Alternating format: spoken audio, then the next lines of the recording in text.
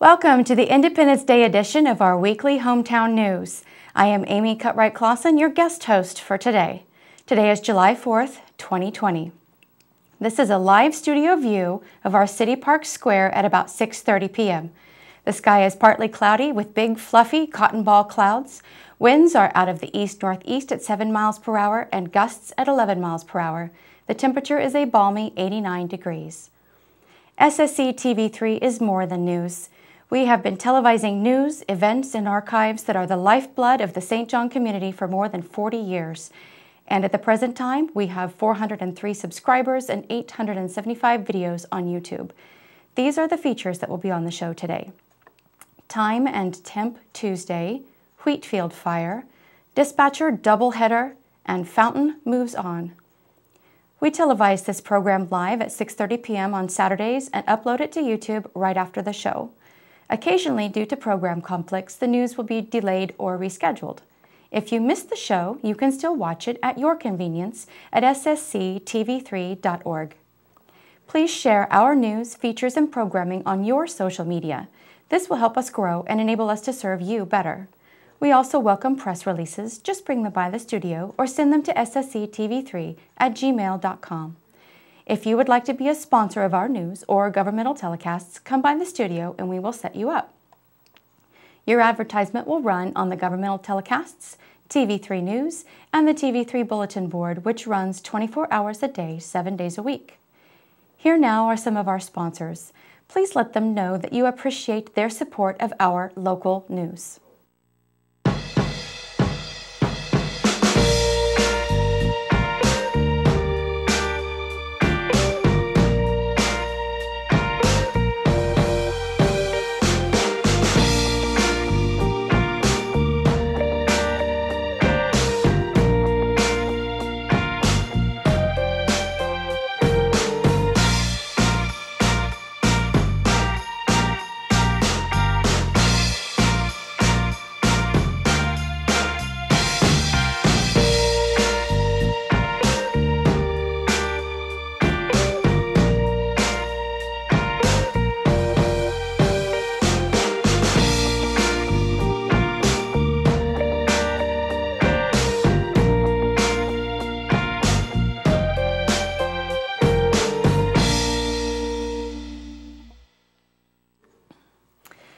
And now for some USD 350 school announcements.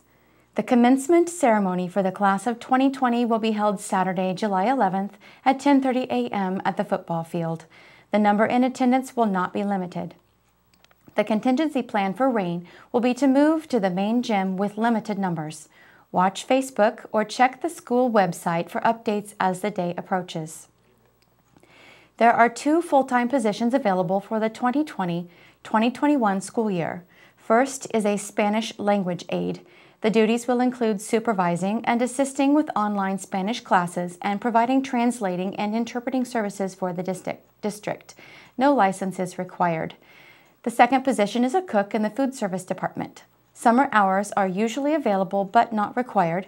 Go to usd350.com or contact the district office with questions or to get an application. Breakfast and lunch for USD 350 students are now being served in the school cafeteria. Breakfast will be served from 8 to 8:30 a.m. and lunch will be served from 12 noon to 12:30 p.m. Carryout is available for both breakfast and lunch. Pickup for these meals will be in the cafeteria. You can also eat in the cafeteria for lunch and take a breakfast to go for the next day. Any adult bringing children to eat or to pick up meals may also eat for free. This meal program will continue through July 17th. The St. John Hudson Community Enrichment Foundation, operating as Tigertown Pizza, is offering 3 $1,500 college scholarships for upperclassmen for the 2020-2021 school year.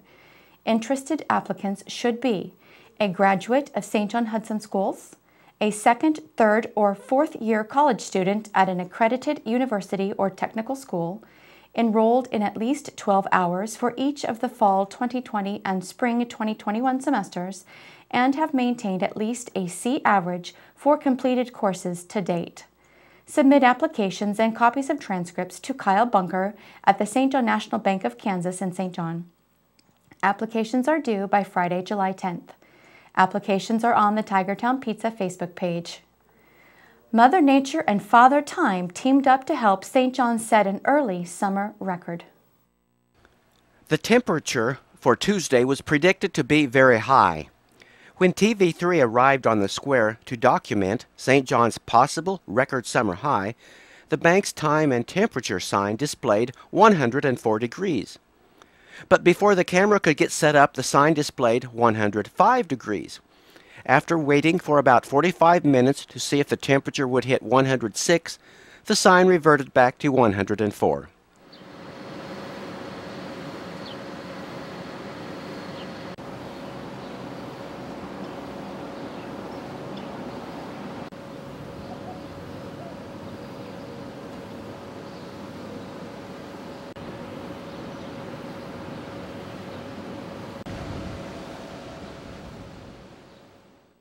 We will eagerly await the next record high.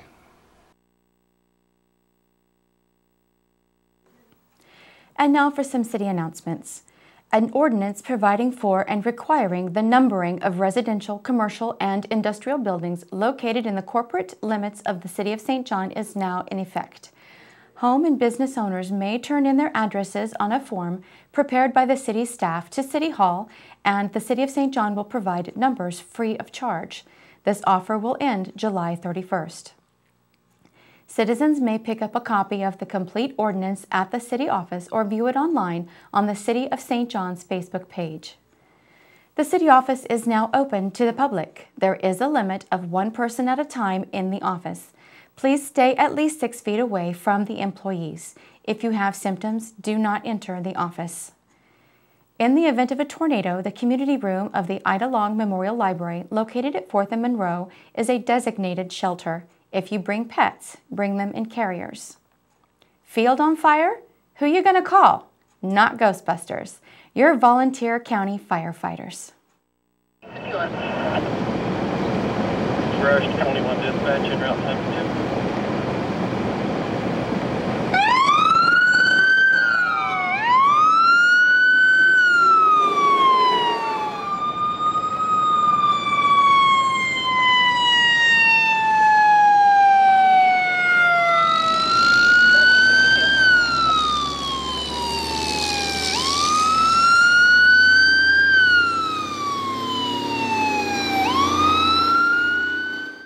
The following is the official report posted on Facebook. Fire at the 700 block of Northwest 10th Avenue. Crews from St. John responded to the report of a wheat field on fire. Crews arrived on scene and extinguished the fire. It was found that a bad bearing on one of the combines cutting in the field had caused the fire. No injuries or incidents occurred. End quote. This report sounds like just another run, no big deal. But a cash crop turned into an ash crop is a big deal. Only a few acres were lost, and most of the field was saved. Several other close uncut fields were also removed from danger. At times like this, our volunteer firefighters are worth their weight in gold.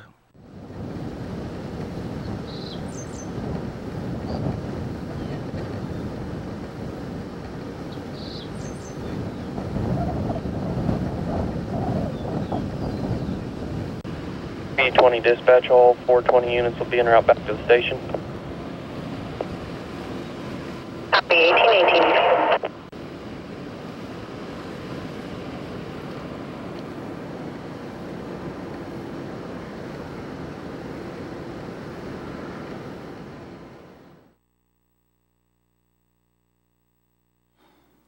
And now for some announcements from around the square. Street signs are now available at the city office. Stop in and get the sign you want for only $10. Proceeds go to the Jubilee Fund. The Farm and Art Market is now open and will be open through the month of August every Thursday from 4 to 6 p.m. on the east side of the square. Applications to participate are available at the K-State Extension Office at 210 East 3rd by calling 620-549-3502 or by email at acollins@ksu.edu. With so much attention being given to cops and firefighters, let's not forget the ones who send them to the right place at the right time.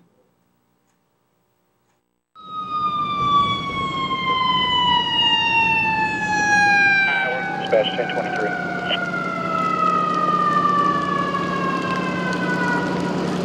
On 1953.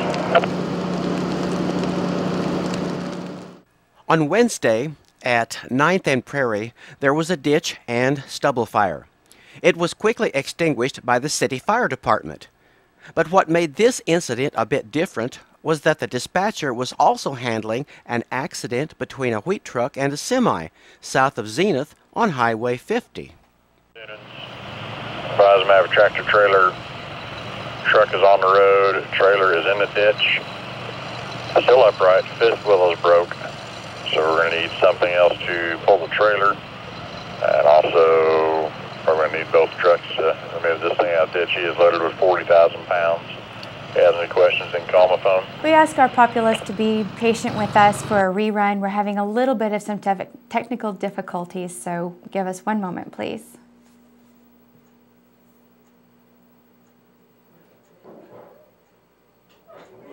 Sure, which one we need to take off on that one? Where were we? I think that's next, right? Yes. Okay, hit F5.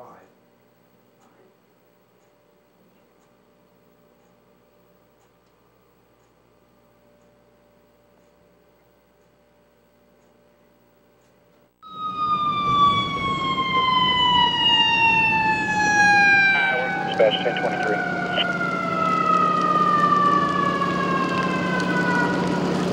On 1953.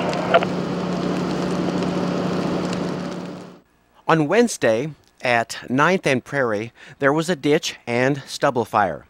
It was quickly extinguished by the city fire department.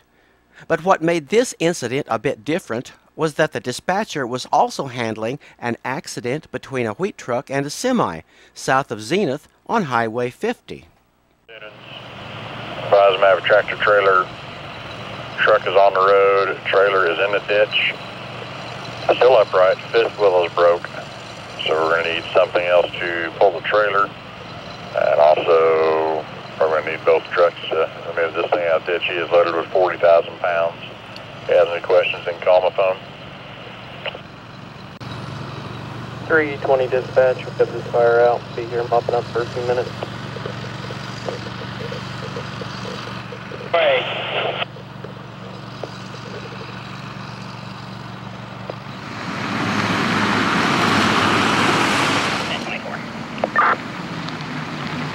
One 2122.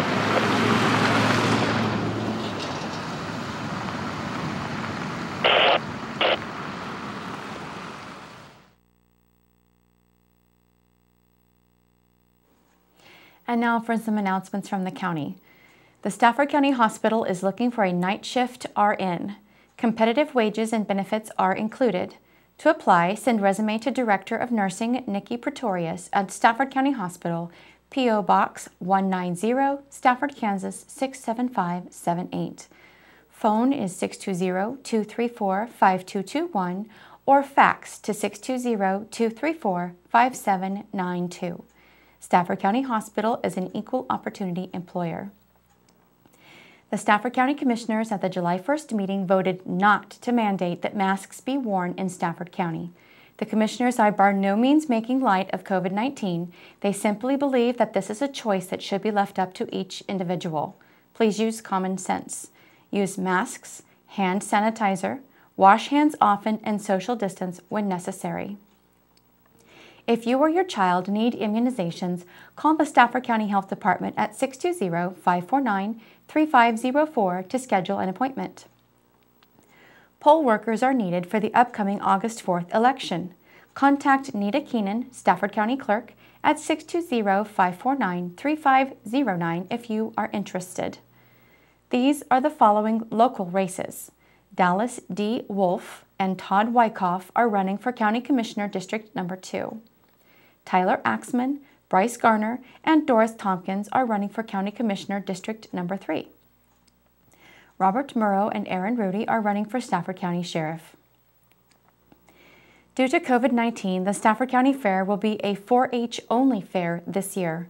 There will be no open class. The Market Wheat Show, Bake Fest, and the Pedal Pull are still available to enter. There will be no demolition derby this year, but there will be a rodeo on Saturday, July 11th at 7 p.m. An all-ages concert will be held Saturday, July 18th with Hunter Hathcote as the headliner. This concert is free with fair admission. Here now are more of our sponsors. Please let them know that you appreciate their support of our local news.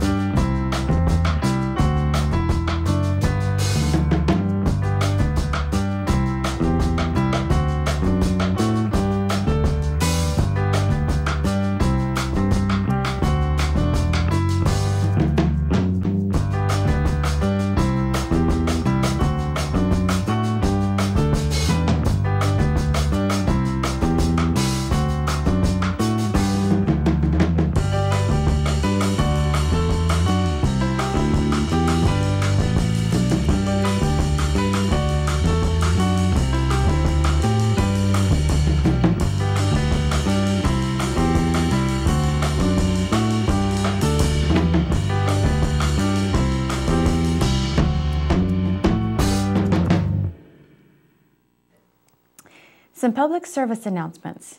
The Michael Finsky Memorial Tournament will take place Saturday, August 8th in Hudson. Please let Kristen Ray know if you want a shirt. TV3 does not have a contact number for her at this time. White's Food Liner is looking for part-time and full-time employees. Apply online at whitesfoodliner.com. White's Food Liner is also introducing online shopping called Grocery Go. It will have the same great selection and same great pricing as in the store, including ad pricing. Shop in the comfort of your home or on your phone. It will use the same login and password as your mobile app. Pick up your groceries or get them delivered within the city limits. The pickup fee will be waived during the COVID-19 crisis. There will be a lot of upgrades in the coming months, including dedicated parking spaces for pickup, full integration with the mobile app, meal solutions for one price, taco night, $19.99, more digital coupons for purchases online, extra deli meals for to-go lunches and dinners, partnerships with other vendors to offer more than food products, rewards through app synced with online shopping such as free milk, bread, and rotisserie chicken. Go to whitesfoodliner.com to start saving time. 4-Star Hydroponics is seeking a part-time delivery driver. The applicant needs to have an excellent driving record, be attentive to detail, and be energetic and friendly. A company vehicle is provided. Hours are approximately 5 a.m. to 2 p.m. Send resume to 4stargreenhouse@outlook.com. The following is a list of activities sponsored by the Sunflower Senior Center. The Senior Salad Supper will be on Monday, July 6th at 6 p.m. Bring a salad or dessert. On Monday, July 13th from 8:30 a.m. to 9:30 a.m. there will be donuts and coffee. On Thursday, July 23rd, the Brunch Bunch will travel to Joann's and Stafford. The bus will leave the Witt Center at 8:30 a.m. Following brunch, the bus will stop at Stafford's Variety Store. Just a reminder, there's no air conditioning on the bus. On Wednesday, July 29th, there will be bingo from 1:30 p.m. to 3 p.m. Bring a candy bar to play. Refreshments will be provided. There will be a grand prize for blackout. On Monday, August 3rd, there will be a hamburger and hot dog feed at 6 p.m. Meat will be provided. Bring a side dish or dessert. The lobby at Stafford County Drug is now open during regular business hours. Please respect other patients while in the lobby and feel free to still use the drive-thru and delivery options. If you have any questions, please call 620-377-5633. The drugstore will also be giving away free school supplies to all pre-K through 6th grade students for the next school year for the Maxville, Stafford, and St. John schools. More details will follow.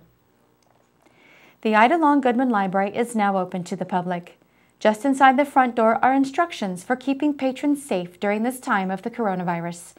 The hours are Monday through Thursday from 10 a.m. to 7 p.m. and Friday from 10 a.m. to 5 p.m. The library will be closed on Saturday and Sunday. The Kansas Commission of Veterans Affairs Office will not be serving itinerants the rest of the year at Ida Long Goodman Memorial Library. If veterans in St. John need assistance, they can call their Veteran Service Representatives, Pilar Cordes, at 620-665-8647 or Tim Gaynor at 620-662-7131 to schedule an appointment. White's Food Liner is looking for part-time and full-time employees. Apply online at whitesfoodliner.com. The Fountain Project is reaching the finish line. In no time at all, there will be dazzling, dripping, and dancing water. On Wednesday, it appeared that St. John was visited by someone from another world. But instead of a spaceship in the square, there was just a sandblasting truck parked on the south side of the square. According to one of the workers, the black rubbery coat in the fountain bowl was removed earlier in the day by means of a hot air gun, scraping, and grinding. TV3 was not witness to this, but did arrive in time to capture the final cleaning performed by sandblasting. Although this video cannot give you the actual sound of a sandblaster, the sound was beyond deafening.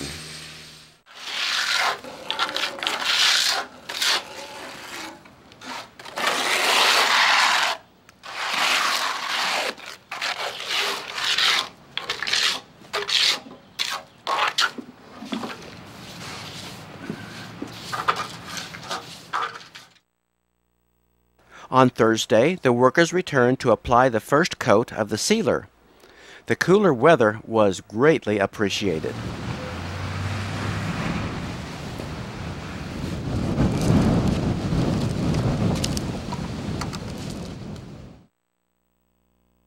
The Warren Brothers crew returned on Friday to put the final coat of sealer on the bowl.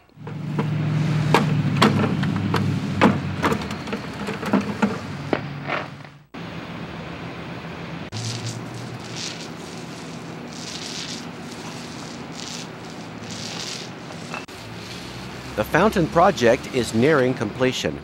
If all goes well, sparkling water will soon be pleasing our citizens and impressing our visitors. Well, I think that's the end.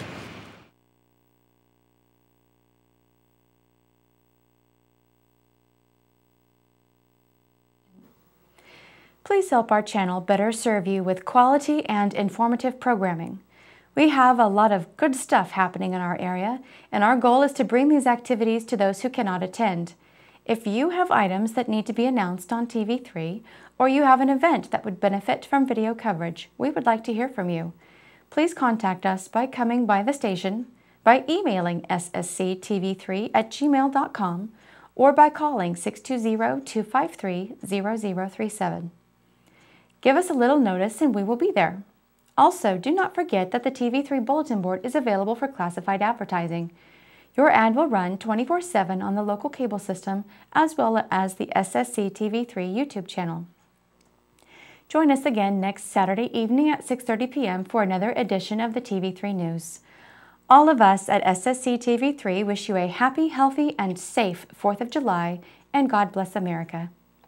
Keep us informed, and we will keep you informed.